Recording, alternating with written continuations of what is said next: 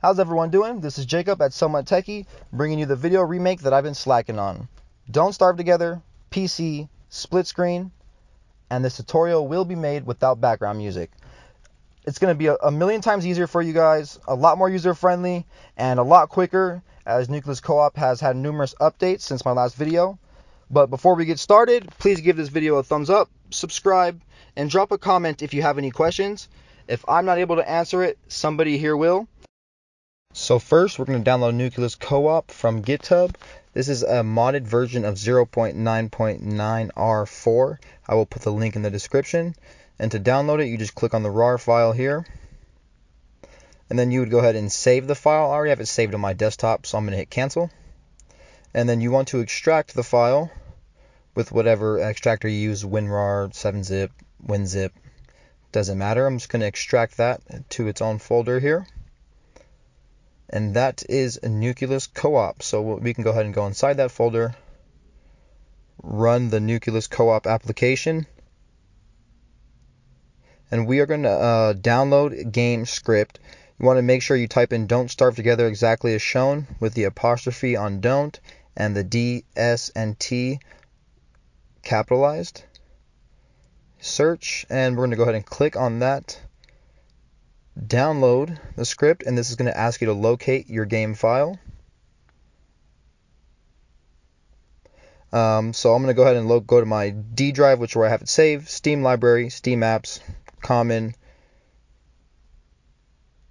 Don't Starve Together, bin, and there's the Don't Starve Together exe. We're going to hit OK. You don't need any cracked version or anything like before. You just, use your Steam version. Now that we can click on Don't Starve Together, and I have a keyboard and a controller plugged in. I know you guys asked us a lot before in the last video if you can use keyboard and controller. Didn't know if it worked then, but it definitely works now. You can use keyboard and controller simultaneously.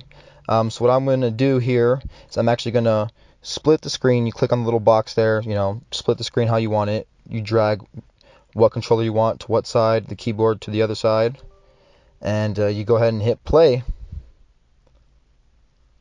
And give it just a moment while it loads up. It's going to go ahead and put split screen on both of them. On the side that I put the controller on, I'm going to make sure I hit enable controller so I could use that.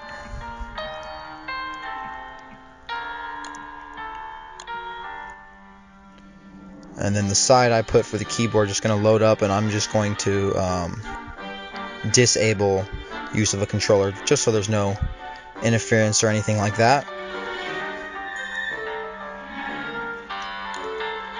And then also, hosting a lobby on this is a lot more easier. Don't need to host a server or anything crazy, like a dedicated server like we did before. All you do is hit host game, fill out all the rules, name, anything you can want right there. Okay, I'm just going to go ahead and start a server up here. And then on the opposite screen, which I'm using the controller on, you can just hit browse games, and boom, it's going to pop up there. It's a local game, you can join it.